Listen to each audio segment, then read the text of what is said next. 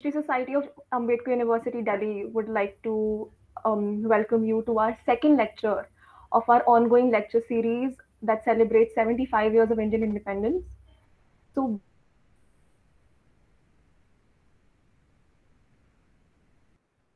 we learn about history and gain knowledge about history and different aspects of history that are outside the classroom setup. We have been organizing discussions and lectures, and like we've been inviting eminent historians and professors for that, and we've also been organizing heritage walks. So basically, without this is basically History Society's purpose in a nutshell. And without taking much of your time, I would like to welcome Dr. Chris Moffat, who is not only a renowned eminent historian, he's also a senior lecturer at Queen Mary University, London. And the topic for today's lecture is Infinite Inquilab, the Afterlives of Bhagat Singh. So thank you for joining, and I would like to hand it over to our program coordinator, Professor Yogesh. Thank you, Prapti, for the brief, crisp introduction of History Society.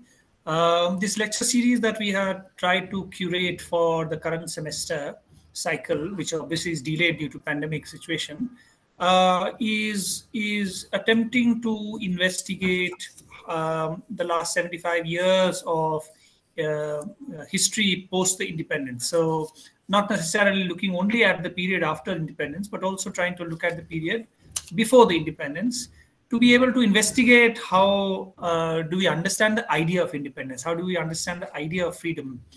And therefore, the lectures that we are trying to curate over a period of time in the coming weeks also would investigate ideas of democracy, freedom, revolution, expression of partition, its literature, and other dimensions.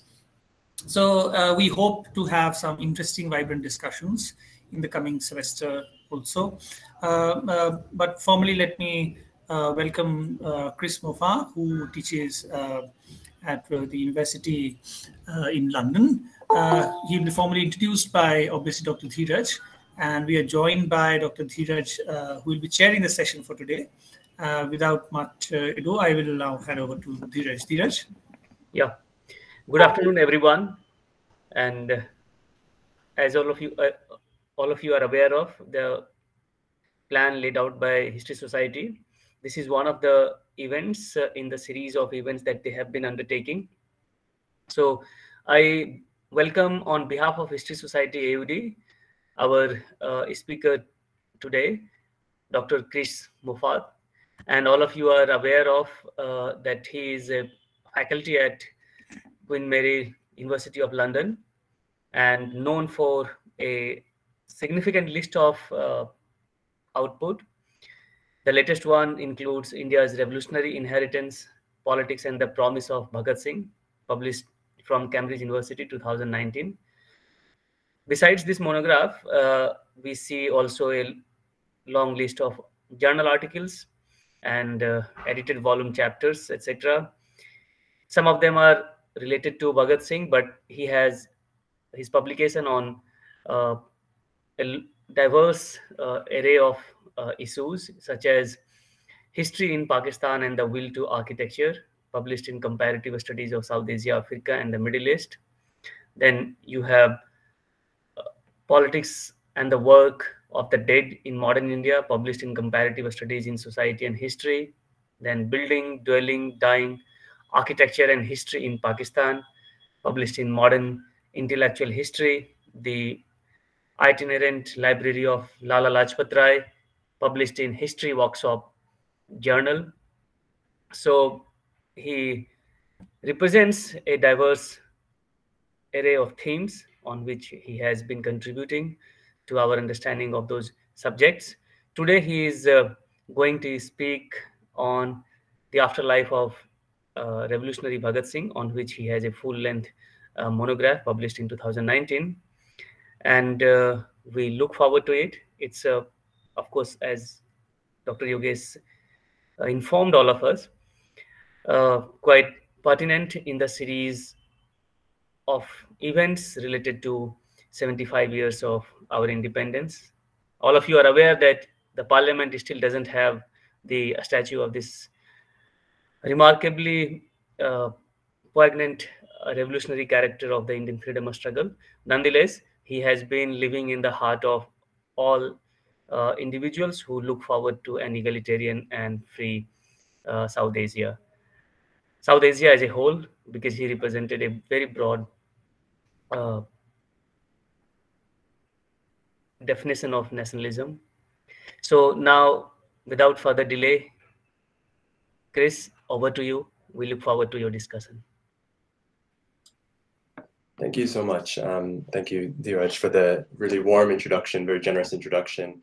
And I just wanted to also thank Yogesh and Pratap for the original invitation to be here, and also to Prapti for the introduction to the History Society that she just offered.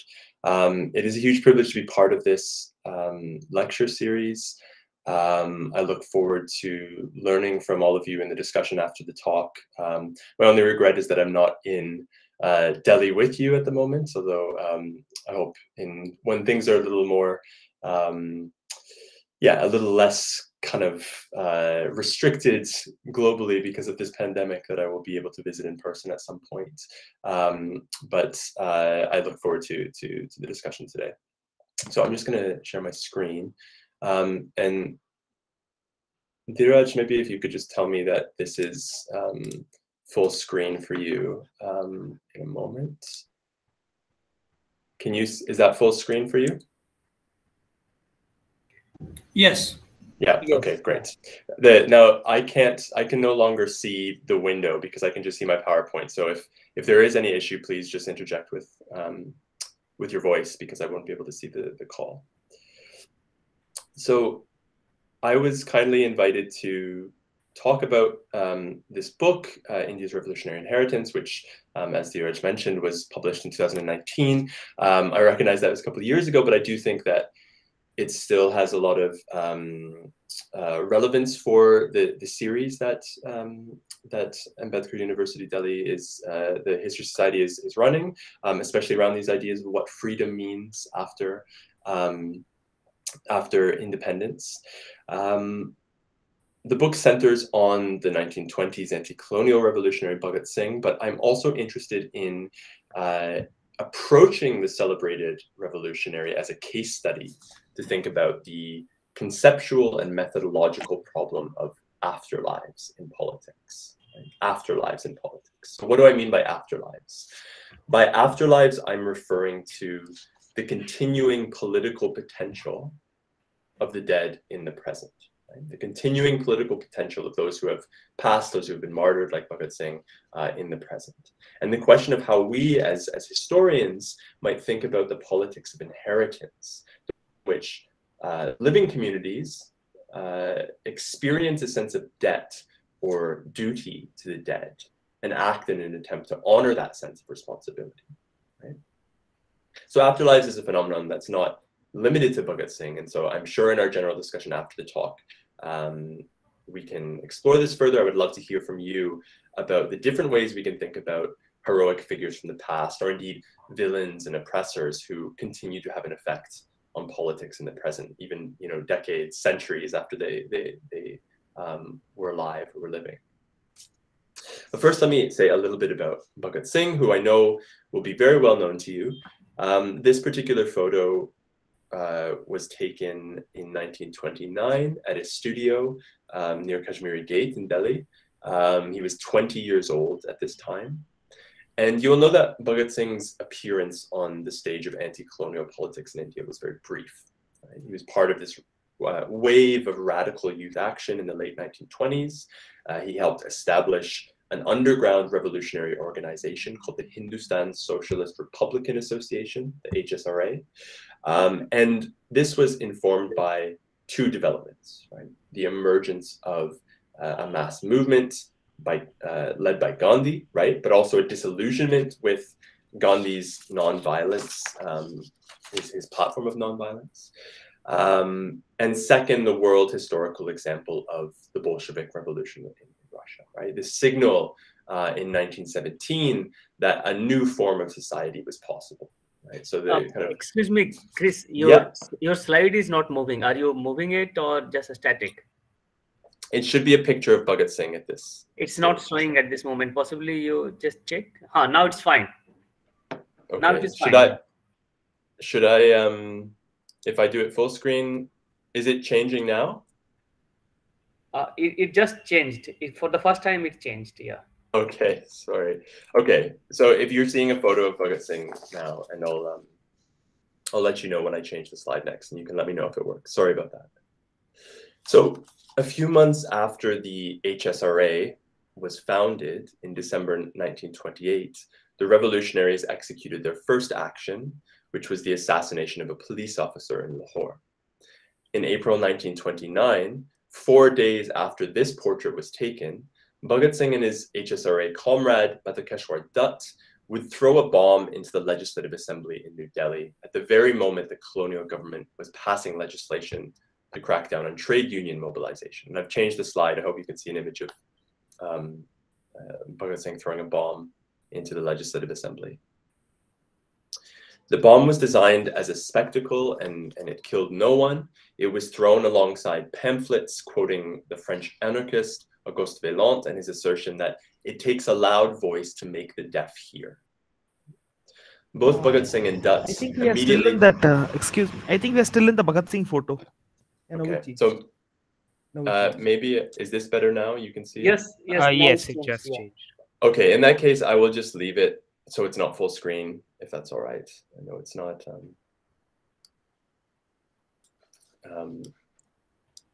And I'll just change the slides this way. Okay.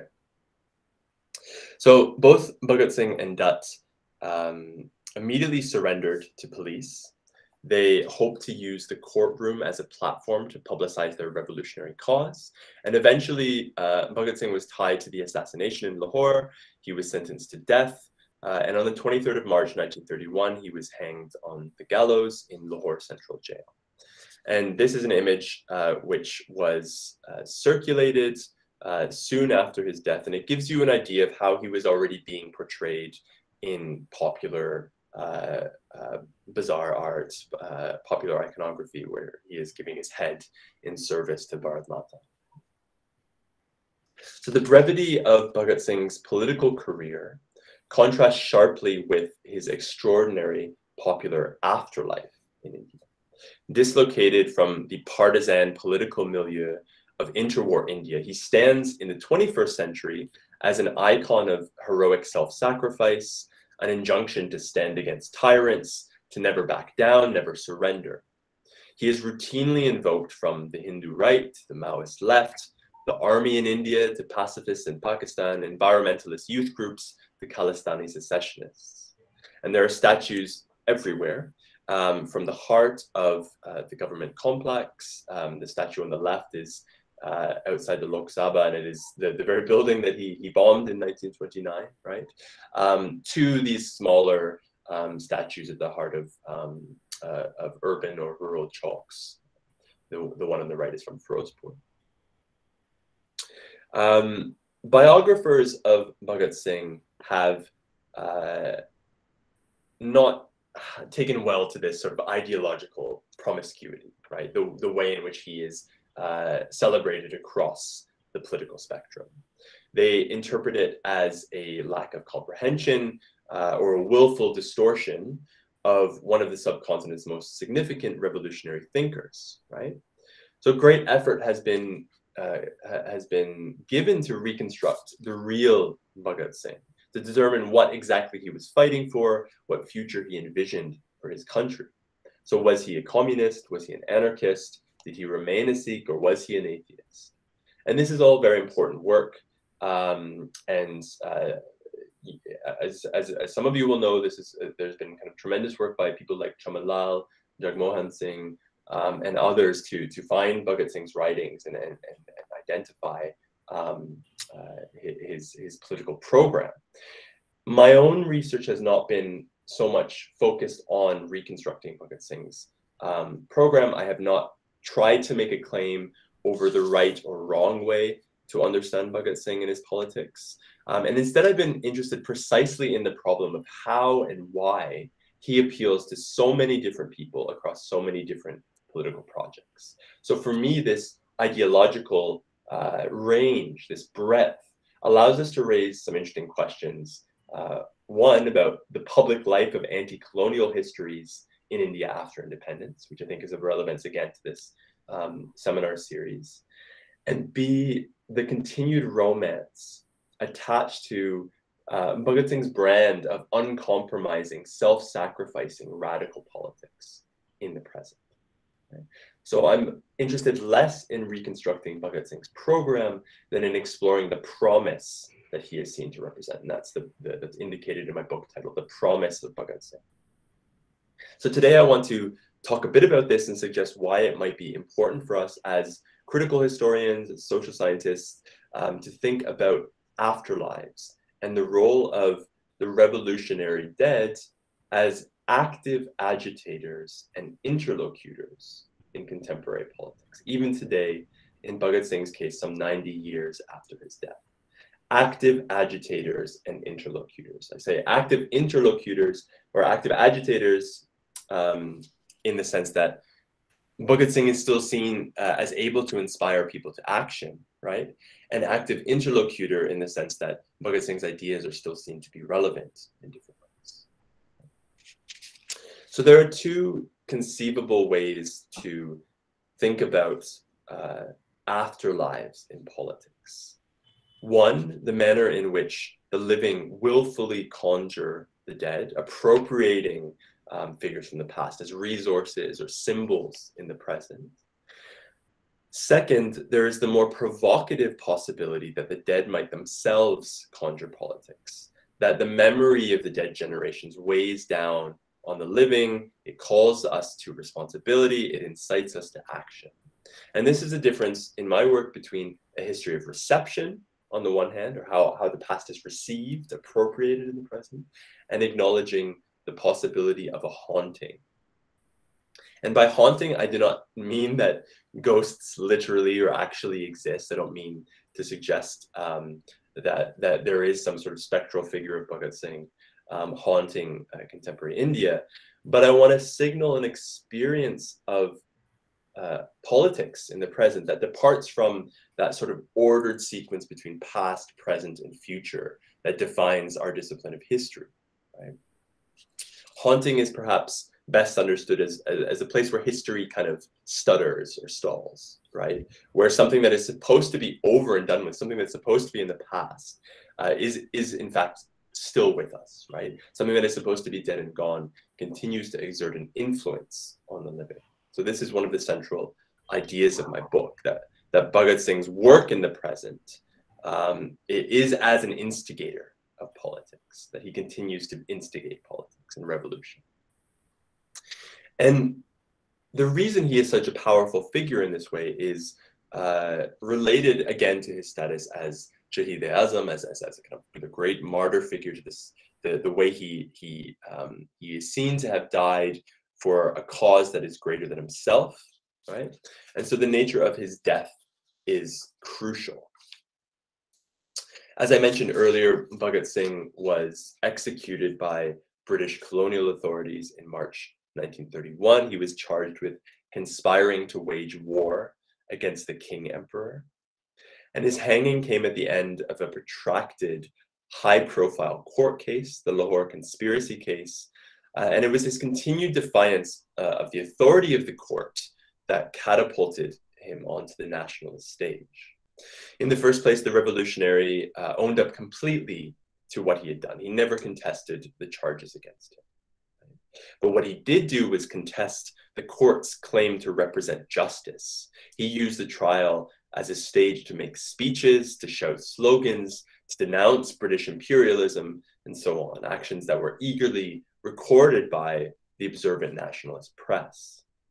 And this was importantly a confident, swaggering, a very masculine performance. Bhagat Singh is described in newspaper accounts of the time as twisting his mustache defiantly in front of the judge, of getting into fights with prison guards, of remaining totally unafraid under the threat of death. And indeed, when the death sentence was announced, Bhagat Singh thanked the judge for the opportunity to prove his conviction. As the story goes, he sang a song on his march to the gallows. He kissed the hangman's noose, and shouted Inquilab Zindabad, long live revolution, with his final breath. So this hanging in Lahore Central Jail provides the centerpiece of my book, and I just wanted to read a short extract from that briefly now.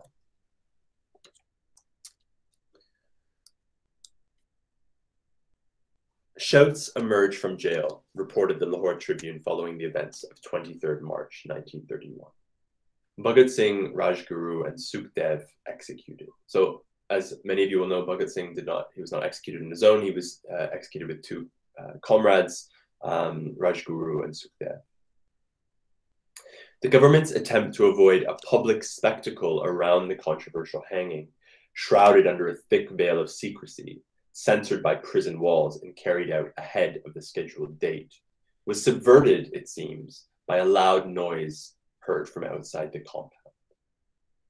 Not a howl of suffering, but one final shout of defiance, Inquilab Zindabad, the prisoner's last testament, delivered from the stage of the gallows. The prison walls reverberated with the slogan, suggests Gopal Thakur in his retelling. The musician and scholar Madan Gopal Singh recalls a story passed down by his father, the poet Harbhajan Singh, describing the family's ancestral village of Itra on the night of the hanging. Itra was the closest Itra was the closest habitation to Lahore Central Jail, separated from the complex by a railway shunting line. Like most of the district, the village was agog with excitement on 23rd of March, charged with rumors of the impending execution. After the fall of darkness, the tension was broken by distant echoing shouts of Inquilab Zindabad. Groups of villagers gathered on the rooftops in stunned silence before beginning steadily to return the slogan into the night. Inquilab Zindabad, Inquilab Zindabad. Madan Gopal imagines the scene, and here I'm quoting from him. Their sound is picked up by the inmates of the jail and reciprocated. The atmosphere now becomes fully charged. Hindus, Muslims, Sikhs rise as one primal sound, and the night is torn asunder. This impassioned expression of solidarity between the prison mates and the villagers continues till late into the night. Not a lamp is lit anywhere in the vicinity, whereas the distant jail seems to burn like an island of light. That's Madan Gopal Singh. In this telling, the resolve of Bhagat Singh and his comrades in the face of death is contagious. Their final shouts cascade, they spark a rising chorus. This death is not to be greeted with mournful silence. It demands a response, the escalation of a fight. So this final call, this call to revolution, is suggestive, I think, of how Bhagat Singh understood his death as a form of incitement, as the start of a revolution rather than a tragic end, a spectacle to stir other Indians out of complacency, to stir them to action. So to honor Bhagat Singh's sacrifice again is not to mourn or to reflect, but to act, to join in a fight. And indeed, Bhagat Singh's death was followed by a spate of attacks on British government officials in India, such that Gandhi, who you will know was the leading nationalist figure of Bhagat Singh's time, saw it fit to denounce the appearance of a quote-unquote Bhagat Singh cult in the early 1930s.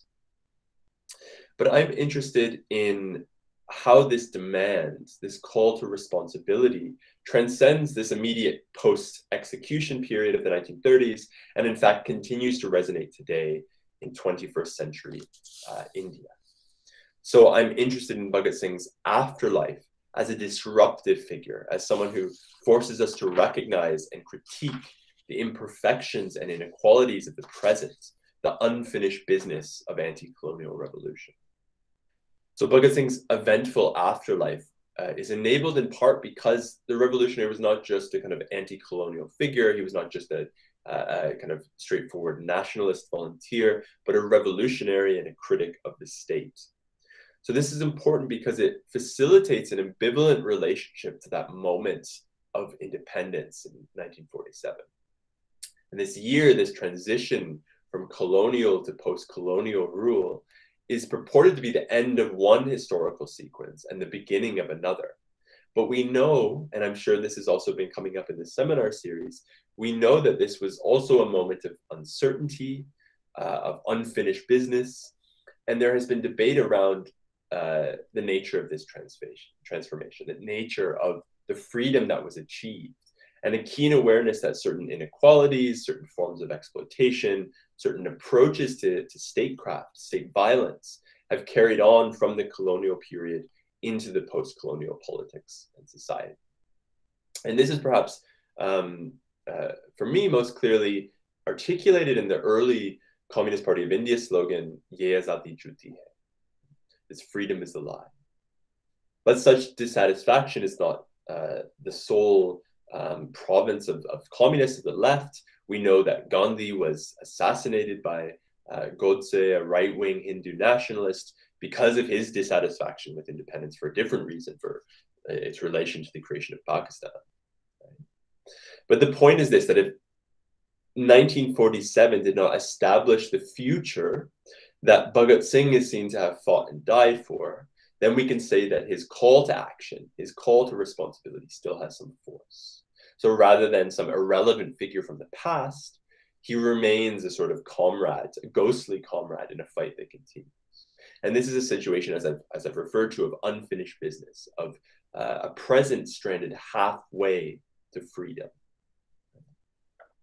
And I take this notion of being halfway to freedom from a 1980 novel by Mridula Garg entitled Anitya, or The Dispossessed. In Anitya, Garg's protagonist is quite literally haunted by Bhagat Singh. The novel takes place in the decades after independence, and the protagonist, who had been a student activist and indeed had gone to prison under the British, is now leading a privileged life in post-colonial India, but he is constantly reminded that the caste and class and gender inequalities that compelled him to enter politics as a young man persist, right? So the injunction is to say, why not complete what was left half done? Why not complete the revolution that was started? So through this character and his kind of hauntings, Garg explores the ambiguity of the independence moment, a moment which he says in an author's preface was not one of triumph, but rather of disillusionment, of angst. The independence, she writes, quote, was nothing more than a transfer of power.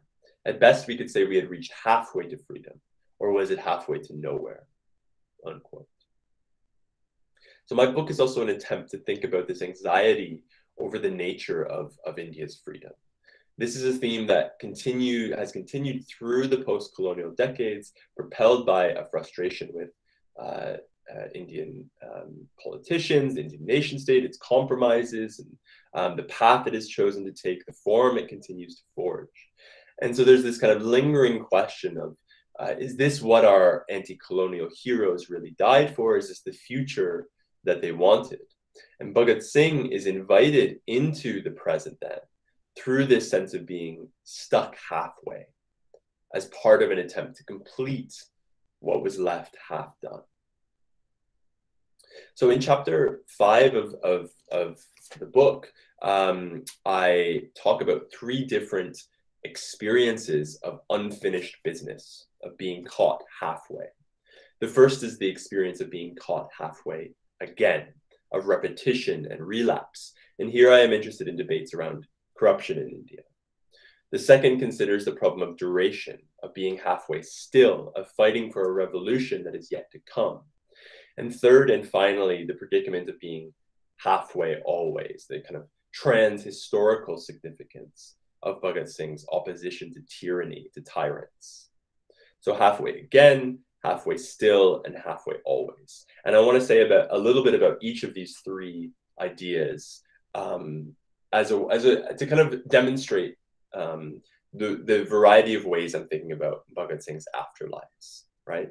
And part of the point that I will draw out is that although Bhagat Singh in his writings is very much a kind of leftist figure, he's very much a revolutionary figure, we see that his afterlife is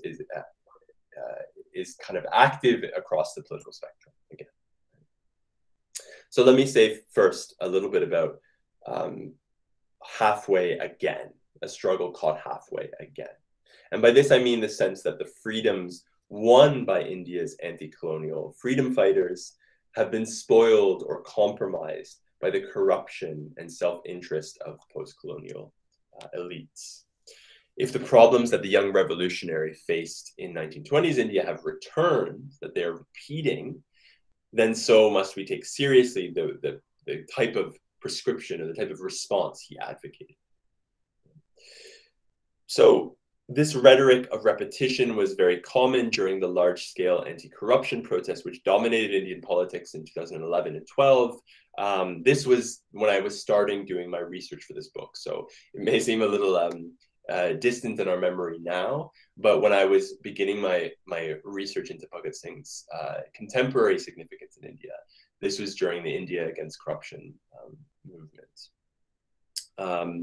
And these mass mobilizations across the country were based, no doubt, on a very real problem, right? This kind of the bribery and political graft at every level. But rather than, but they might actually be seen as advocating a very sort of middle class or status quo response to this problem rather than a revolutionary response, in the sense that anti-corruption activists in this period were calling for the kind of internal cleansing of structures, the purging of corrupt figures, rather than any wider change in a system that has created corruption. Right?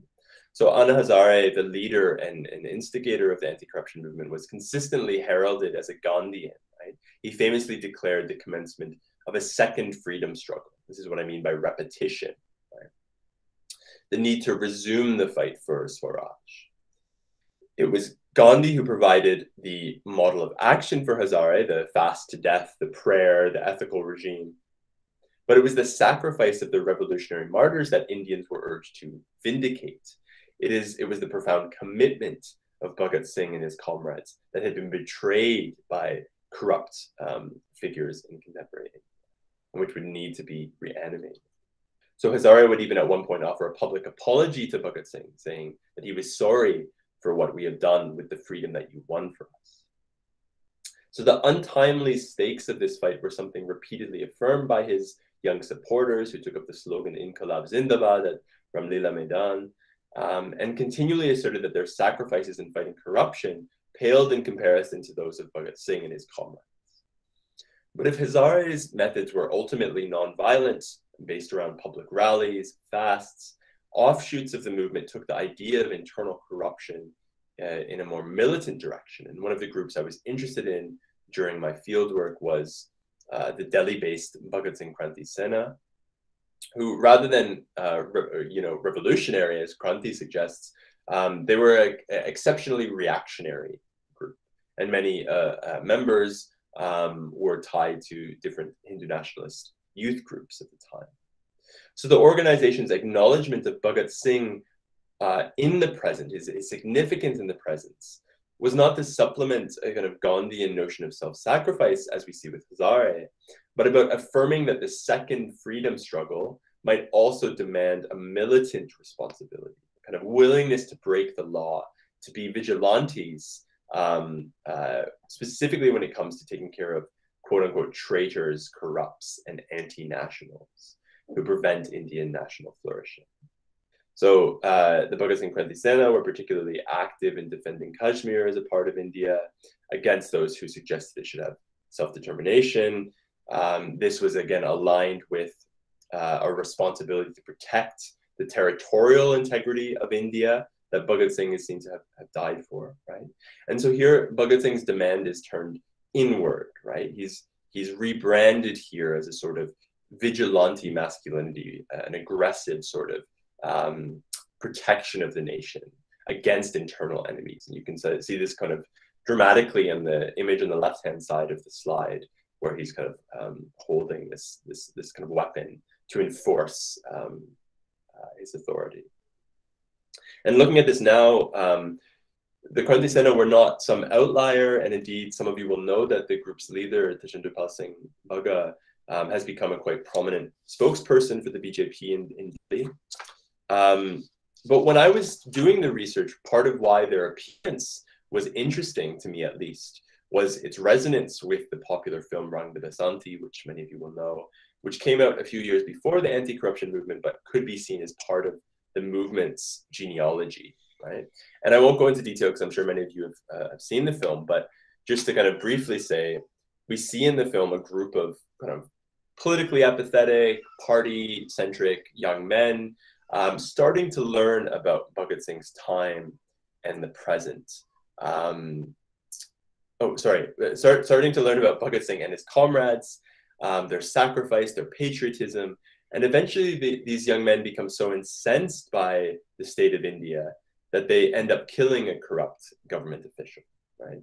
And the scenes of the film flicker repeatedly between Bhagat Singh's time and the present, such that it appears Bhagat Singh himself makes the decision to kill, not out of bloodlust, but as a matter of justice. And in the final sequence, they die with their revolutionary doppelgangers, their kind of revolutionary figures that they are inspired by, looking down upon them approvingly. And Amir Khan, who's playing both a kind of figure in the present, but also Chandrasekhar Azad, dies together with the revolutionary. So this is, again, one of those ways in which that ordered sequence between past, present, and future is being challenged. So the revolutionaries continue to incite action today. The dead revolutionaries' exhortation to repetition that we see in the first example here is contrasted with the second temporal experience I want to talk about, that of being halfway still. And this is consistent more with Mridul Lagarde's novel, which I mentioned earlier, the idea that Bhagat Singh's fight never actually finished, right? That here is a young man who never got to fulfill his potential. And that the best way then to honor his sacrifice is to march forward, to continue his revolutionary fight. There's a famous story of Bhagat Singh reading Lenin's biography on the day of his execution. When the prison guards came to collect him, he had to put down this book unfinished, right? And you start to see in the 1960s and 1970s, especially, a kind of common statement among student groups on the Indian left that they must pick up this book and carry on where Bhagat Singh left off. And indeed, this figuration of Bhagat Singh is most reliably convened within the Indian left student community. Organizations like the All India Students Association, which you see on the screen, but also the Student Federation of India, even though they may have been founded in the post-colonial period, actually trace their lineage back to Bhagat Singh's struggle, a shared commitment to a revolution that is still to come, right? And students may honor Bhagat Singh by carrying his spirit, his revolutionary spirit, into a new age, right? Into a new conjuncture.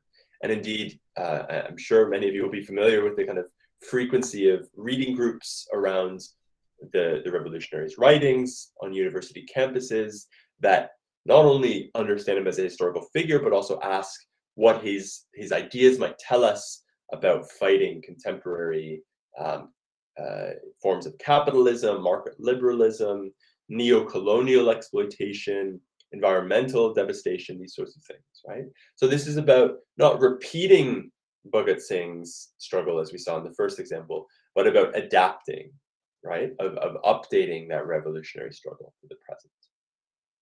And more than this, Bhagat Singh's sensitivity to figures like Lenin, but also to a global terrain of revolution from Ireland to Italy to Turkey, is seen as an incitement for young students to escape the more parochial concerns of nationalism. And indeed, during my time, completing this research, there was a desire to connect this way of thinking about India's revolutionary history in relation to new experiments, like at the time, the Occupy movement, the Arab Spring, thinking about how revolutionary politics might be updated for the 21st century. So I'll just move on now then to my final example, which is this impression of being caught halfway always. So I've talked about halfway again, halfway still, this kind of idea that a revolution still needs to take place, and then the last one being halfway always. And this relates to the idea that Bhagat Singh's example of how to stand defiantly in the face of power is of a sort of wider trans-historical significance, by which I mean he speaks to a sort of kind of need for a constant sense of constant vigilance with relation to the present. It's understood that there will always be tyrants, and so there must always be rebels. And this is a discourse that I encountered most readily in Punjab. And Bhagat Singh's enduring popularity in Punjab specifically, and among Sikhs in particular, is enabled precisely because his life and death align so well with established narratives of heroism, of honorable action in the region. Bhagat Singh is often referred to as a buggy, right? A rebel, a popular trope in kind of local folklore, regional folklore, who cannot help but confront exploitation in all its guises. So as a buggy, Bhagat Singh is incorporated into a heroic dissident pantheon, curated through centuries of Sikh struggle against Mughal, British, and then the Indian state rulers. And there is this kind of idea that a Sikh can only be a king or a buggy. That is, if the Sikh male, specifically, and this is highly gendered, cannot rule, then he is bound to fight those who do rule. There is no middle path between these ways of controlling one's own destiny, and each is perpetually kind of under threat from the other. And these folk traditions serve an authorizing function in politics. And indeed, Bhagat Singh was commonly referenced during the 1980s Punjab insurgency, when militants agitated against the Indian state for an independent Khalistan, right, a homeland for Sikhs. And this was an extremely bloody struggle, but on this terrain, Bhagat Singh was seen to demand action in consonance with a heroic tradition, right? He was upheld not as not as a leftist revolutionary, not as an Indian patriot, but as a product of Punjabi soil, and indeed of a kind of Sikh upbringing that needed to be protected. So there's lots of examples around this, but let me point out just one. In 1986, two Khalistani militants, Harjinder Singh Jinda and Sukhdev Singh Sukha, assassinated the Indian general A.S. Vedya in Pune. Vedya was the former chief of army staff who was responsible for the Golden Temple offensive in 1984. And before they were hanged, Sukha and Jinda released a statement claiming that they had been following, and I quote, "the same battlefield strategy that was once used by our hero martyr Bhagat Singh," right? The same battlefield strategy that was once used by our hero martyr Bhagat Singh. In performing this task, they wrote, "We have reminded you that our heroes are shadowing your tyrants. Our heroes are shadowing your tyrants." So in the book, I explore this kind of this discourse around Bhagat Singh's significance amongst this movement, but I also am interested, and I'll just mention this briefly, how over the last decade, Bhagat Singh, as a buggy figure, has taken a kind of less politicized turn in Punjabi youth culture in terms of his celebration by popular musicians.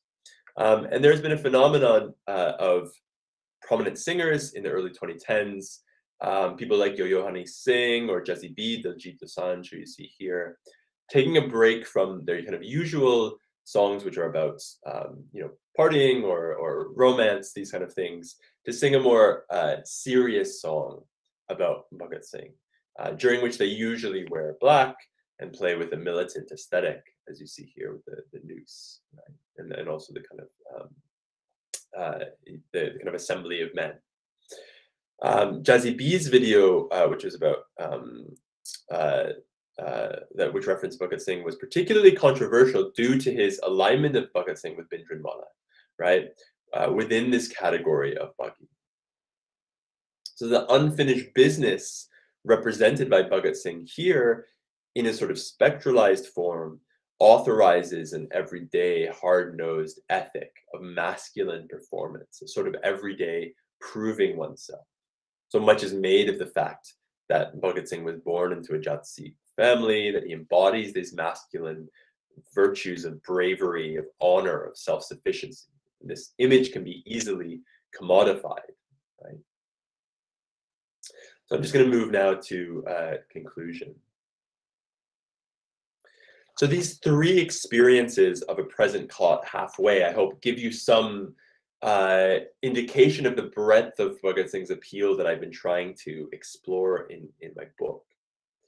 They relate to very different political projects, and the object of my research is not to prove that these are kind of commensurable, that they are the same. They are very different ways of negotiating a revolutionary inheritance. But I am interested in the specificity of Bhagat Singh as an agitator in politics. So his heroic gestures, his self-sacrifice might exceed precise ideological meaning, right? But its effects are not completely unbound. Because if in life and death, Bhagat Singh stands demonstrative of a particular way of being in and towards a political presence, the value of courage, of commitment, and capacity for action. The revolutionary's promise is interpreted, again, through highly individuated practices and not through questions of law, of institutions, or even a precise program. There is a kind of recurring idea of individual action, of individual courage that goes through these afterlives. Hence his appeal across the political spectrum, his ability to evade association with one particular party, one particular organization or movement. So one point to emphasize in conclusion is that revolutionary figures like Bhagat Singh are treated here not as kind of burdens on the present, but as figures of clarification, of illumination, of helping us among the living to identify what needs to be done in the present. And this is why it is possible for us to ask, what does Bhagat Singh want? Action, I've argued, provides the primary form of responsibility to the dead revolutionary. And Bhagat Singh's revolutionary inheritance is about resisting complacency, about refusing complicity in injustice, of constantly interrogating the present. And this is the call, again, of Inquilab Zindabad, long live revolution, that kind of infinite demand that I alluded to in the talk's title. Battles over history are, of course, battles over the present. The German theorist and philosopher Walter Benjamin famously wrote about the historian who can fan the spark of hope in the past. That is, in the history of previous struggles, we can find inspiration for our struggles in the present. But for Benjamin, the historian must recognize that, quote, even the dead will not be safe from the enemy if he wins. Even the dead will not be safe from the enemy if he wins. And this is a serious warning that is worth thinking about in the context of a global shift towards right-wing politics, which involves, as a central part of its platform, the rewriting of history in a variety of contexts, in India, but also here in my own context of the United Kingdom, in which there has been no real reckoning with the damage of empire and Britain's complicity in a history of violence and exploitation. But speaking of India and the enduring power of anti-colonial histories today, I would like to invert Benjamin's warning to say that even the enemy, if he wins, will not be safe from the dead. Even the enemy, if he wins, will not be safe from the dead. This is the lesson that figures like Bhagat Singh present to us. Escaping these strategies of containment, that attempt to exercise their radical potential. They continue to haunt today's politics to remind us that things can or should be different. So what does it mean then to celebrate or commemorate or conjure Bhagat Singh in 21st century India? If Bhagat Singh calls on us to recognize that many of the inequalities and injustices he fought in 1920s continue today and in many ways have sharpened or transformed, then how do we respond? Do we evade his call? Do we affirm it? Do we escalate it? And I think I'll finish there, in part because I would love to hear some of the thoughts of the audience on these very questions, and to get your own feelings about how this concept of afterlives, of the kind of long-term legacies of the anti-colonial movement in India today, can help us understand the nature of politics in the present. Thank you.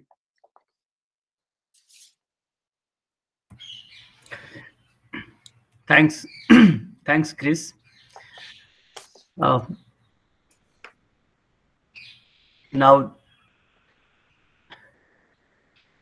through this informative journey into the both past and present, in this paper, so many things are, of course, individually relatable, because we have been living through this contemporary history, and Bhagat Singh has been as much of the past as of our present and the projection of future in South Asia for many of us. So now this presentation is open for comment and question, any suggestions from all of you. So you can now raise your hand and come in to make any comment, suggestions, or question. Yes, Arun. Yeah, hi. This is a very interesting presentation. Thank you for that. So I just got curious when you talk about afterlife of Bhagat Singh in India. I just want to know how Bhagat Singh is imagined in England, because the idea of Gandhi, that he just like how Hinduism becomes synonymous to India, like modern Indian history or Indian freedom movement becomes synonymous with Gandhi actually. So he represented a very different strategical movement, like non-violence. But so every throughout the world, India became the country of Gandhi. So but the Bhagat Singh and other extremist revolutionary terrorists, they carried out attacks on the Englishmen straight away, either to guns or bombs, or somehow they attacked the Englishmen, including Netaji Subhash Chandra Bose, Kutiram Bose. We had a very huge list of it. So how these revolutionary terrorists, including Bhagat Singh, they are they are viewed by the Englishmen in England, be it in academia or like common folks. How do they see these people? Because they are very different from Gandhi. Gandhi become like acceptable, non-violence. So, but how are these people are viewed there? That I wanted to know. Shall I answer it, Dhiraj? Yes. Yeah. Thank you, Aaron, for a really interesting question. So Bhagat Singh is not very well known in the UK, and this has to do in part because kind of what I was suggesting about the way that England has not faced up to its imperial history, right? England likes to believe that the decolonization was a smooth, non-violent process that England gifted independence to different groups, right? Different countries, that it was kind of a sort of part of that sort of imperial project of installing democracy and institutions, etc., right? So there is thus a kind of denial or a resistance to confront the prominence of revolutionary and violent movements in anti-colonial struggles. This is not just about India. This is also about how very violent episodes in places like Kenya, or with the Mau Mau rebellion, or Malaya, the Malayan emergency, are kind of repressed or not really talked about in England.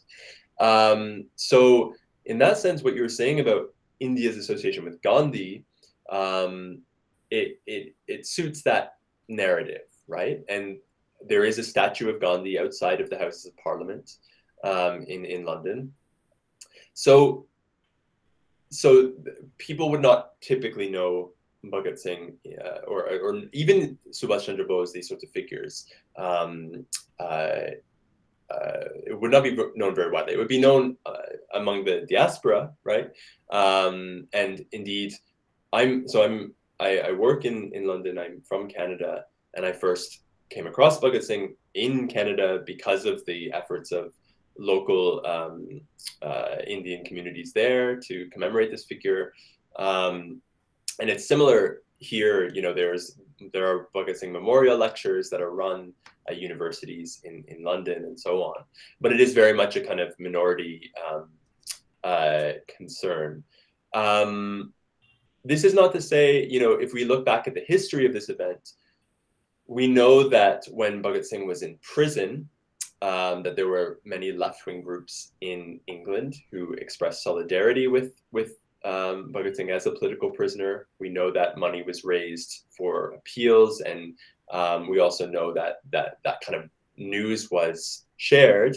But in terms of a general consciousness, which is what I think you're asking, around Bhagat Singh in England today, I would say it's very minimal for the reasons I've said. Does that answer your question, Lauren? Yes, it did. Thank you. Thank you. Yes, next.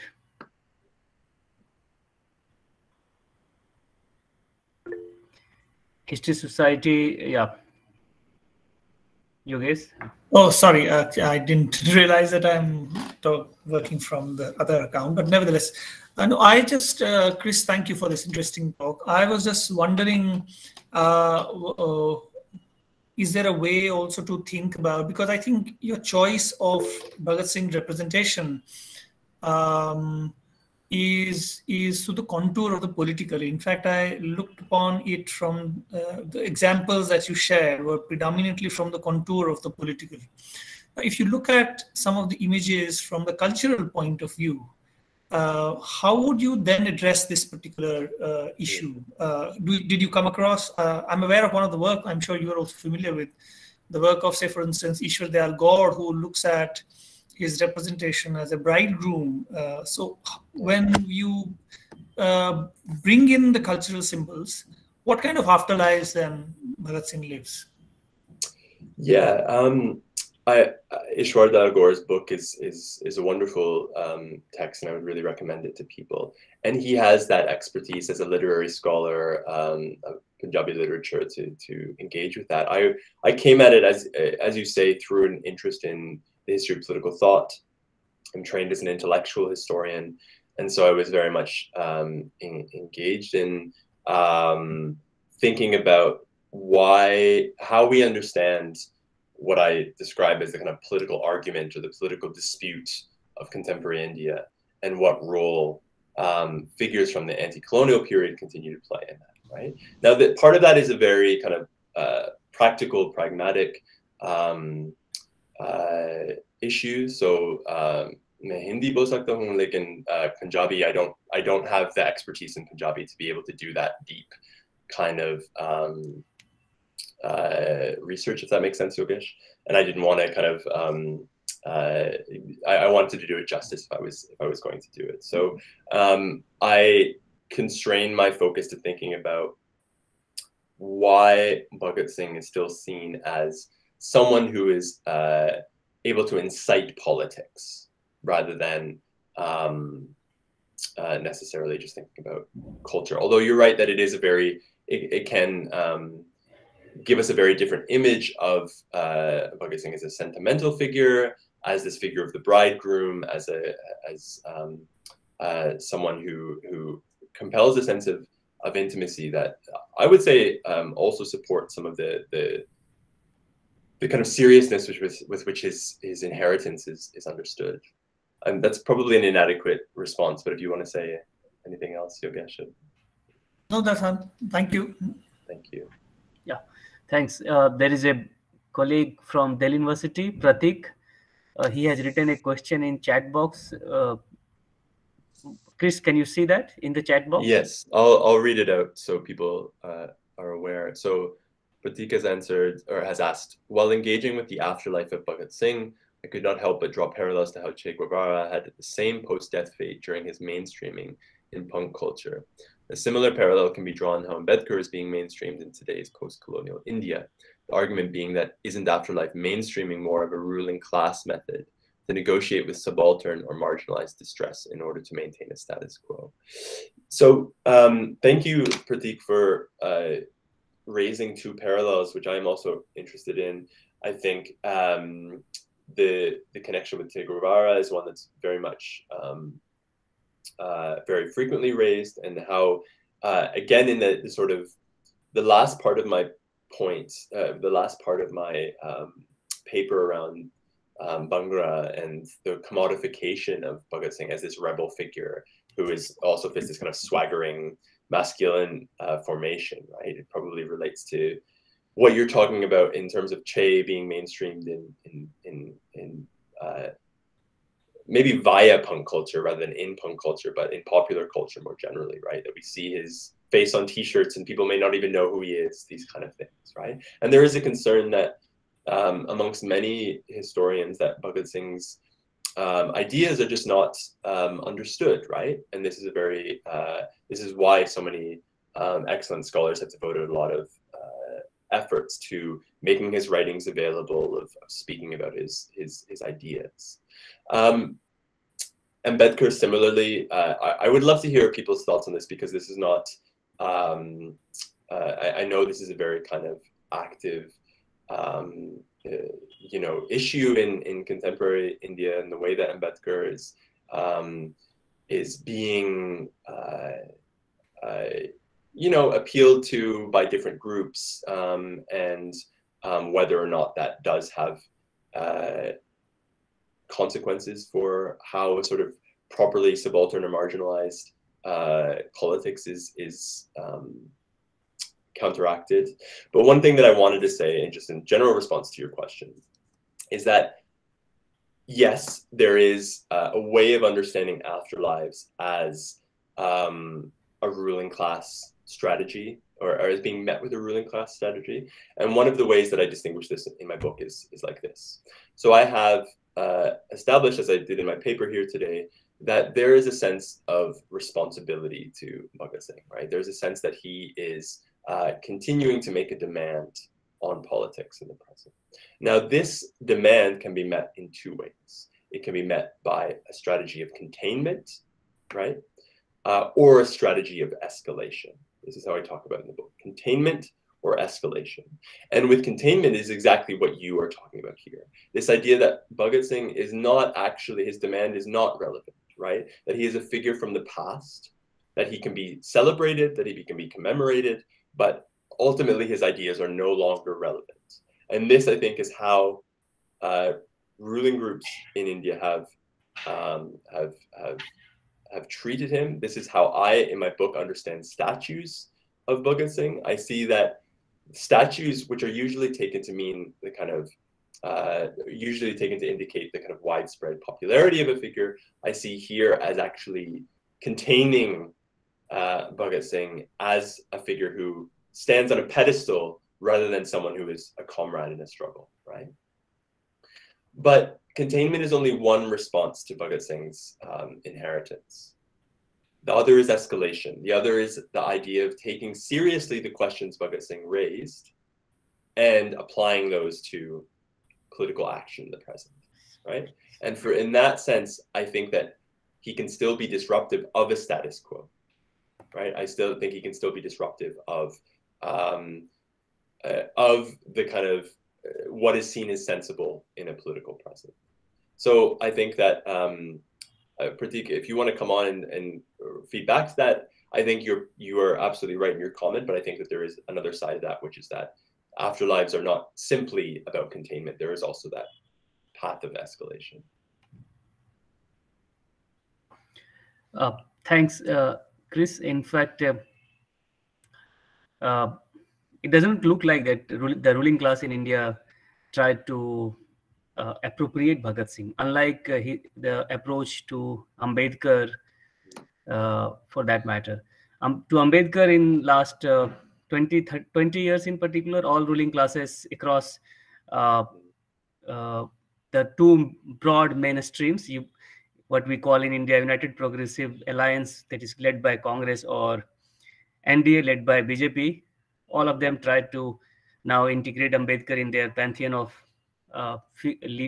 inspiring figures or relatable figures. But Bhagat Singh is not so more. That's why Bhagat Singh Day is not a holiday in India still, nor any such national state commemoration is done. So in that sense, it is ruling class is still a state. The state, better to say, the state is still uncomfortable with Bhagat Singh to appropriate. So that is not a case, unlike Ambedkar and several other figures. But I had there is one more question in your chat box. That's by Prakash Chandra. Can you see, Chris? Yes. So Prakash has asked, so Kama McLean, who is a wonderful historian of this revolutionary period in interwar India, Kama has said that the male members of HSRA were seeing their female members in a familial context, such as Durga Babi, Sushila Devi as Sushila Didi. So what do you think about this? And please put your views. Yeah, I think Kama's work is path-breaking in this regard, and especially her writing on Durga Babi as this kind of presence of a woman within the Hindustan Socialist Republican Association, and the way, really critiquing the way that Bhagat Singh and others are remembered in these kind of very heroic masculine terms, and thinking again about how women played a role in the revolutionary movement, how they also faced certain challenges, how they were kind of framed again, maybe in a sort of paternalistic, familial way. Yeah, because so the way that I kind of think Kama's book and my book work quite well together, in the sense that Kama has really done some extraordinary archival research. She's thought about the kind of way in which the revolutionaries were understood in their context, the influence they had on the mainstream Congress movement. My focus has been kind of after the fact, as you've seen from my talk, focusing maybe more on the post-colonial period. The books complement each other in that way. But I think one of the striking aspects of the afterlife element of Bhagat Singh has been, well, one, as I said, the kind of the desire to see Bhagat Singh as a kind of exceptional individual, right? We have statues of Bhagat Singh rather than Bhagat Singh and his comrades, right? That see Bhagat Singh as not part of this kind of revolutionary collective in the same way. And second, the kind of the silencing or the lack of memory about women's role in the revolutionary movement. So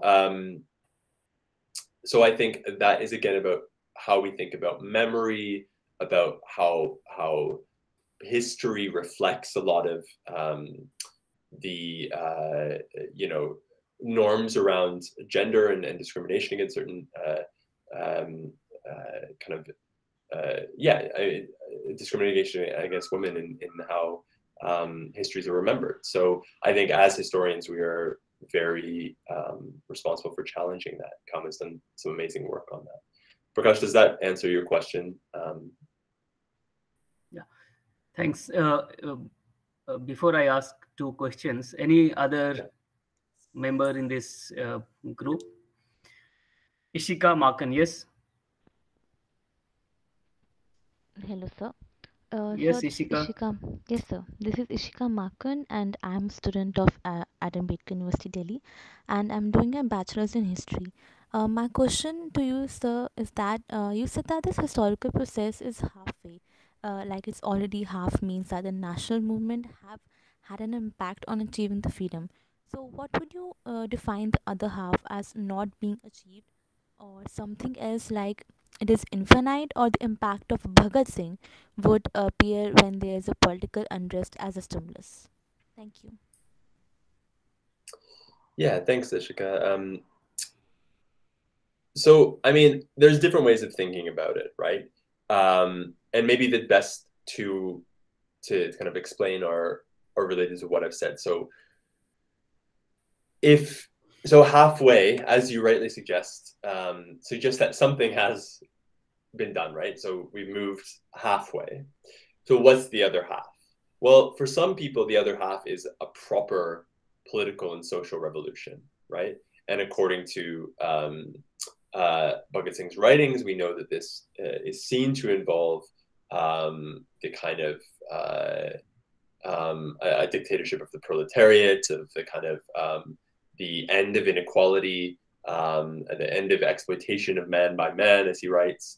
So we know that in one visioning of that idea of halfway to freedom, the other half is a revolutionary change in society, which many would argue was not accomplished with 1947, right? As Mridula Garg writes, it was a transfer of power rather than a revolutionary change, right? And that's, again, a topic for historians to debate. And I know that that's what's being explored with this seminar series. The other way of thinking about it is that question of relapse or repetition, right? So, and this relates to that first example I gave, where freedom was won. So the kind of the full struggle was completed, but those freedoms have been eroded or have been corrupted since independence, right? This idea that there was, in 1947, this promise of a new type of living, a new country, a new society, but because of corrupt politicians, of corrupt industrialists, of whatever you imagine it to be, that struggle has returned to the way it was in Bhagat Singh's time.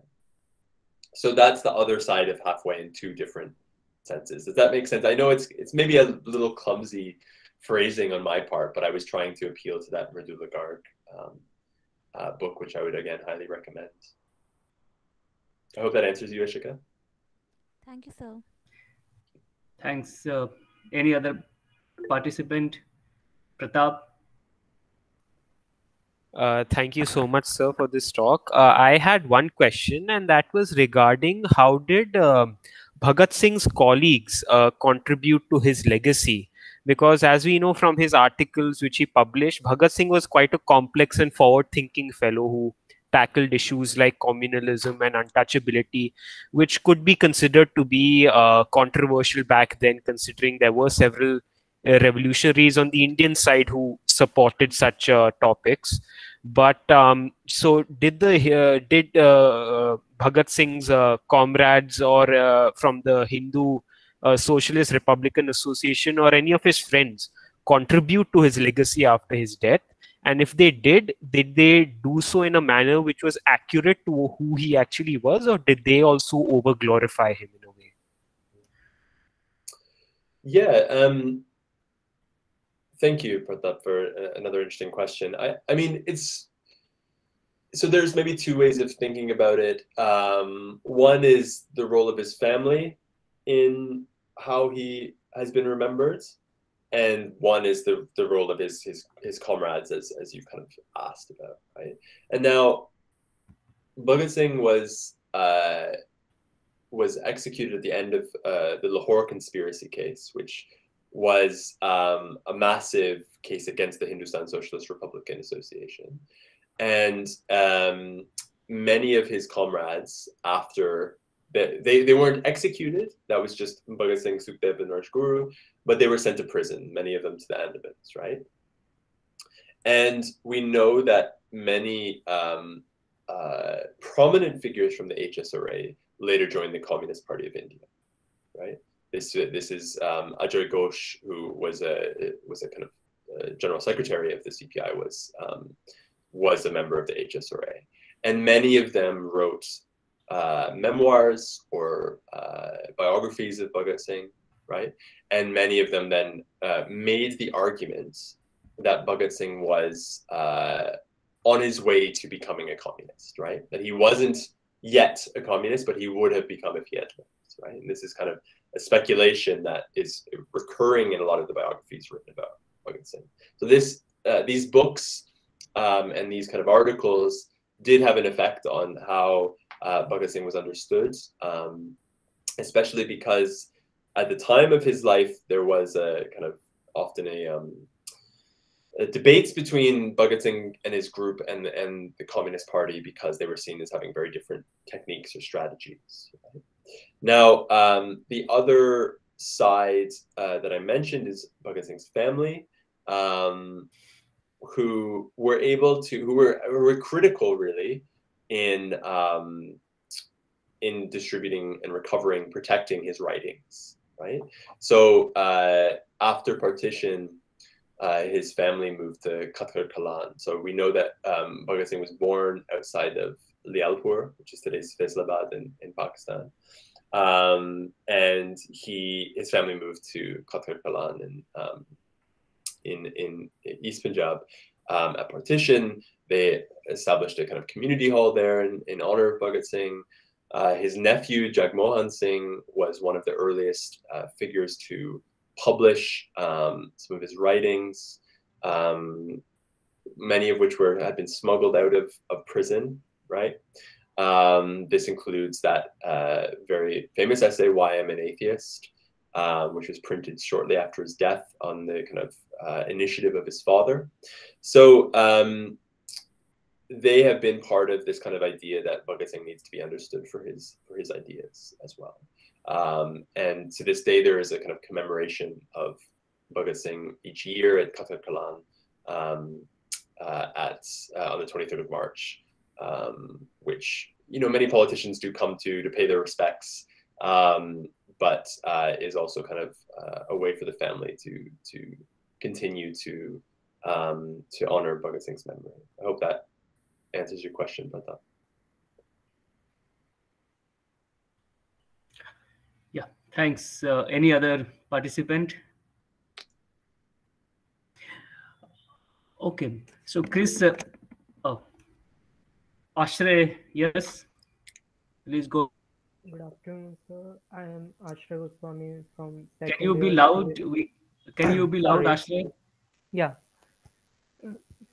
Good afternoon, sir. I am Ashray Goswami, second year BA History Honours student from Ambedkar University, Delhi.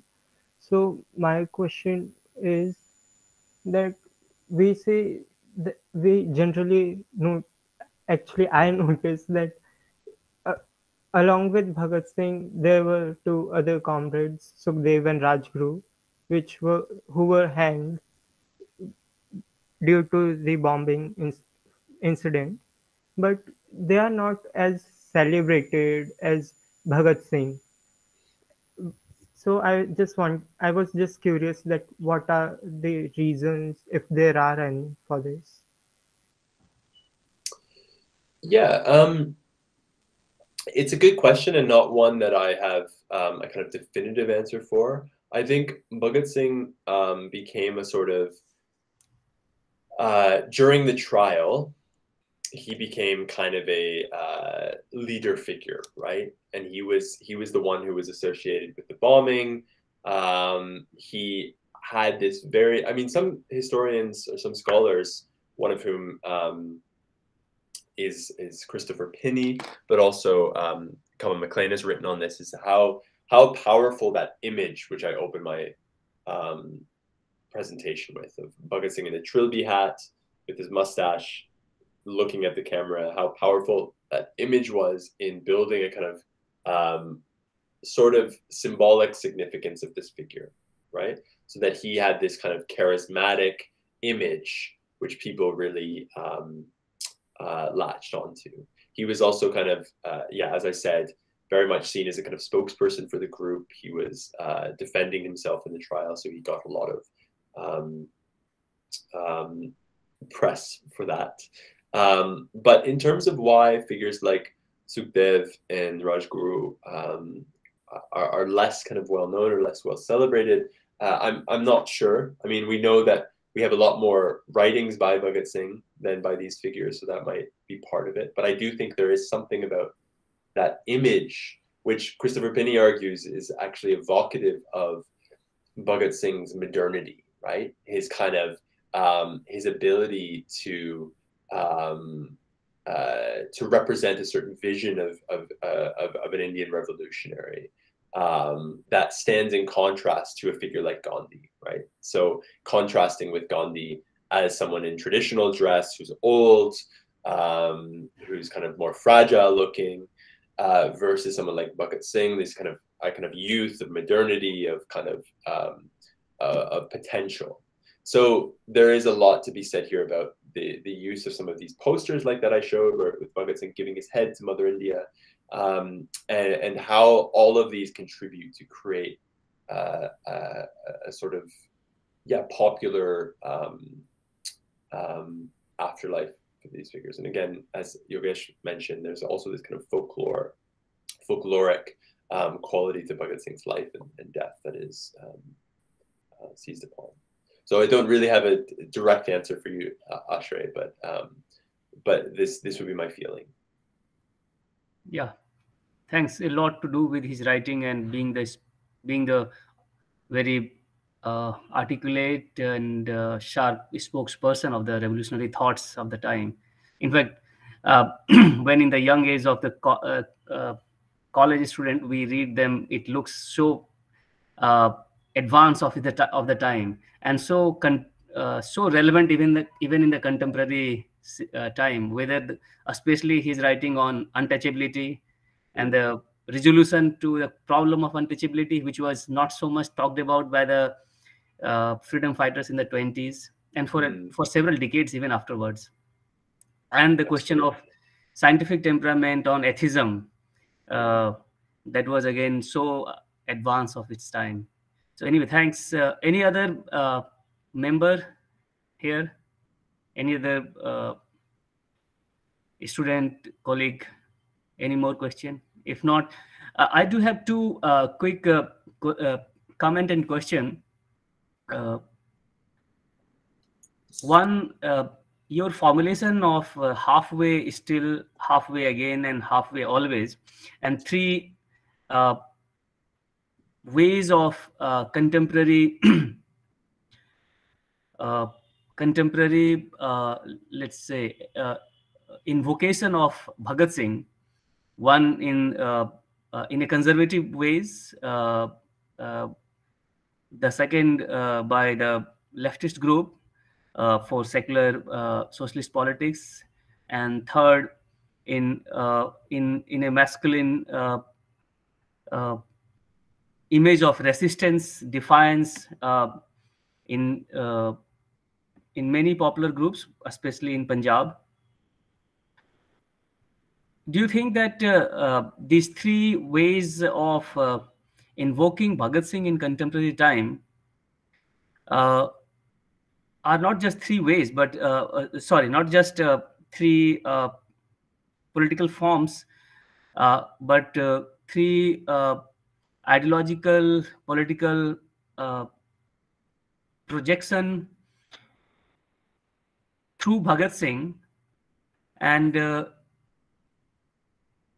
in doing so, have you come across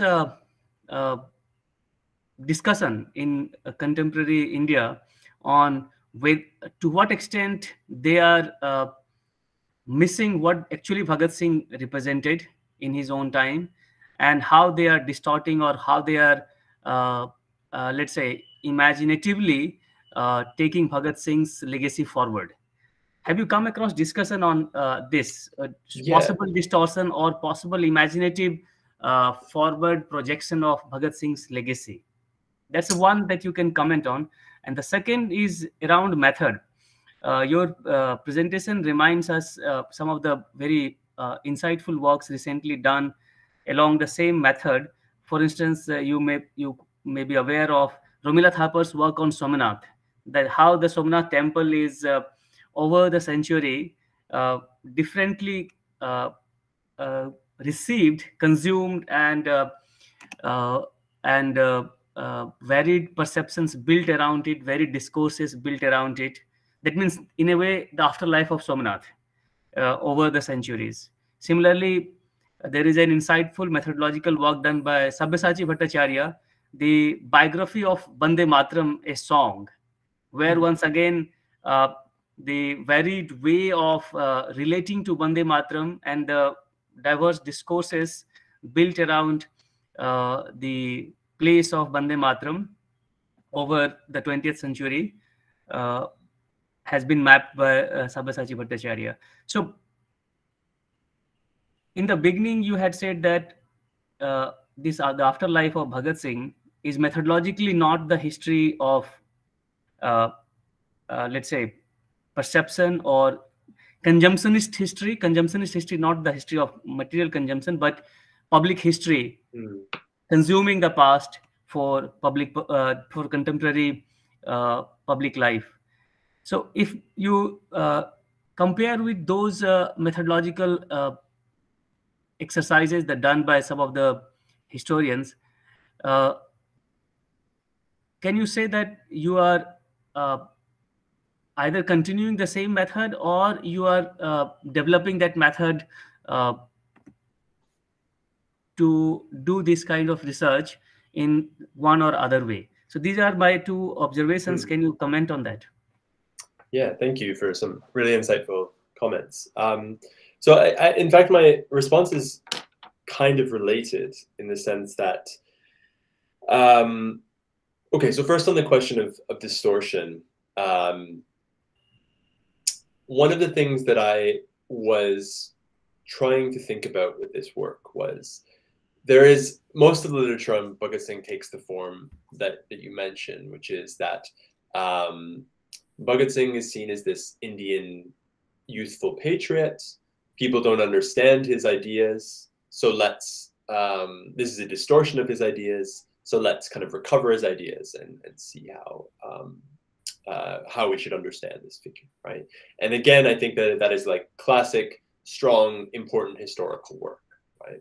But one of the things that I was interested in is how often that, you know, telling someone that they are misunderstanding Bhagat Singh doesn't necessarily allow them to reformulate their understanding, right? So we can hope that you will show someone the evidence, that we will show someone why I'm an atheist as an essay and say, this is what Bhagat Singh thought and believed. But it became very clear during my research that people had very different relationships to Bhagat Singh, that he was seen as very important to them. And this was not necessarily connected to his writings, right? And so there's, you might know this Anand Padwardhan documentary on Bhagat Singh, where he's going, or it's called In Memory of Friends, and it's actually set during the kind of Punjab insurgency, and Anand Padwardhan is going around and he's interviewing different people about how they understand Bhagat Singh, and he's saying to them, look, he wrote this, and they're saying, no, he didn't, that's not my Bhagat Singh, you know, like there's a kind of limit to what we as historians can actually do to win people over, right? So part of what I wanted to do with this project was not to deny that there is distortion of Bhagat Singh, and clearly he is being, you know, misunderstood in different ways, or aspects of his history are being avoided. But to recognize that that doesn't mean that he's still, that this is purely kind of a sort of willful appropriation, to kind of recognize that he still means a lot to people, even in this distorted way, right? So I don't know if that makes complete sense, but I didn't want to say you're wrong in your way of understanding Bhagat Singh. I wanted to say, why do you understand Bhagat Singh in this way? Or why is he important to you in this way, right? In terms of when I was speaking to people, say on the Hindu right, or involved in different kind of Punjabi cultural politics during my research. And this relates then to your question about method, which is, again, very insightful one. And Rabindranath Thapar's book on Somnath is something that I really admire. I know Sabyasachi Bhattacharya's work very well, but I didn't actually know about this Vande Mataram essay, so I'll definitely read that with interest. But I guess one of the ways that I try and distinguish my work from what I talked about as kind of reception history, right? The way in which history is received, is to kind of challenge that notion of us in the present as being in full control of how we understand history, right? So that was the way that I see my work in relation to reception history, is to think about haunting, which is where the past actually you know, has an impact on how we understand the present, right? So to recognize that Bhagat Singh is not someone that can just be appropriated, but that Bhagat Singh actually has an impact on you, that Bhagat Singh can change your way of thinking about the present. It's not just about how you use Bhagat Singh, right? So I was kind of moving away again from this idea of use and abuse reception to think about haunting and the way in which we are held hostage sometimes to figures from the past. Does that make sense, Dheeraj? Yeah. Thank you. I think this you can take these two two observations made in the chat box as the last one. Then we will wind up. One is by Prakash Chandra. Second is by Hardik.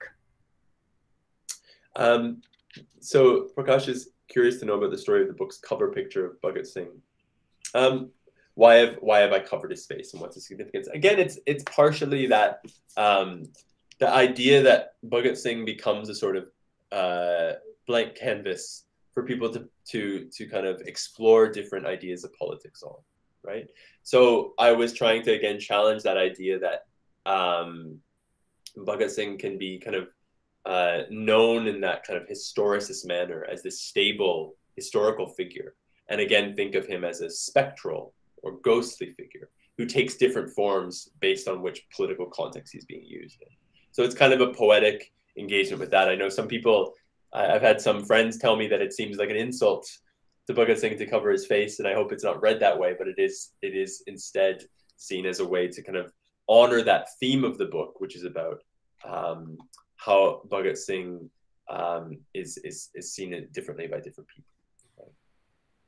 And in response to Hardik's question about the fading popularity of extremists in the post-independence era versus moderates, in fact, Hardik, I would say that I don't know if I see it that way. I think that in fact the popularity of a figure like Bhagat Singh has been very stable and in fact, in certain circumstances, risen in post-colonial since independence, precisely because, as I said, he is seen as his ideas are still seen to be relevant, right? And as Dheeraj mentioned, there is a sense in his writings that he had a kind of very advanced understanding of a lot of problems facing post-independence India, right? So I don't know if there is in fact, I think there's probably been more frustration with more moderate figures since independence, but that's just my impression, and others may disagree. I don't know what you think about that, Dheeraj. I'm sorry, actually, my connection had fluctuated. Oh, that's so okay. Last 2 minutes I lost, so I can't. That's okay. Yeah. No problem. Yeah. I think I've said what I need to say. Yeah. So thank you everyone for joining today on this event organized by History Society. And on behalf of History Society, of course, some member will come to present the vote of thanks. So now I can invite Ashray. You want to present the vote of thanks? Yes, sir. Yeah.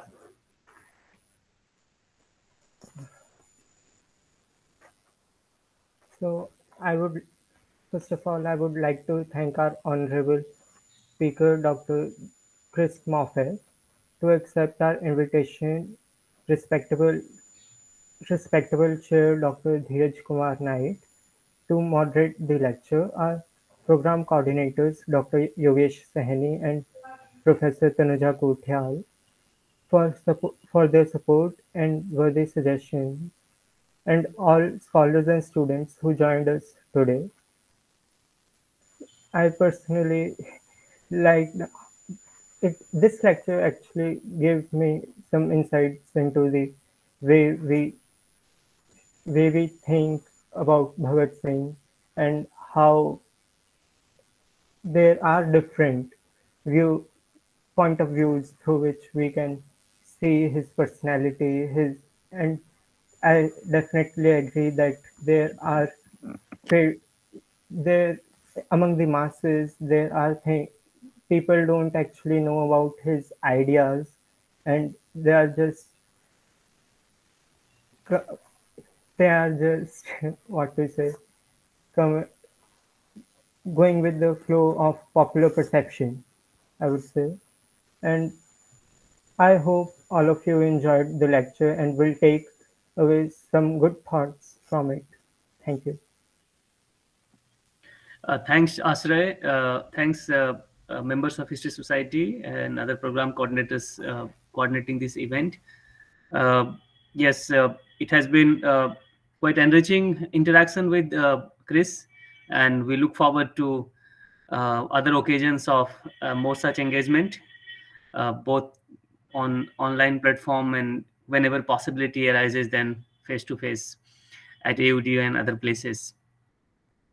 Possibly we can approach you sometime to become a discussant or chair in the conference organized by History Society in the coming months. It has, of course, so much new thing, especially to one of the sub-disciplines emerging and we are trying to integrate in our program, that is public history. So what Chris has contributed today is one way of doing public history, and this is one area that we need to develop and integrate with our program at Ambedkar University, Delhi as well. And this is, I think, one emerging sub-discipline within historical studies, which may give a new lease of life to historical studies, actually, because the presence of past in the public discussion, in public memory, in estimation of some of the things done in the present, in projection of future, are very fundamentally fundamental component of our daily life, and which is more powerful than the so-called correct understanding of the past in itself. And it requires very thorough scrutiny and critical engagement with what Chris has presented. The one method, that is the reception of past within done in the public history, and the second, what he is presenting, bringing about is the projection of present and future in an imaginative and creative way, with reference to or by invoking the some of the moments of past, some of the characters of the past. So it's not just the reception, but it is creative and imaginative way of engaging with that past to project, to build our present and project and future. So we need to work on these, some of the important takeaways from today's discussion, and we are surely thankful for your presence, Chris, and all of you who had contributed to making this successful event. All the best. Thank you so much. And take care. Thank you once again. Yeah. Yes, thank you once again, and see you sometime soon again. Yes.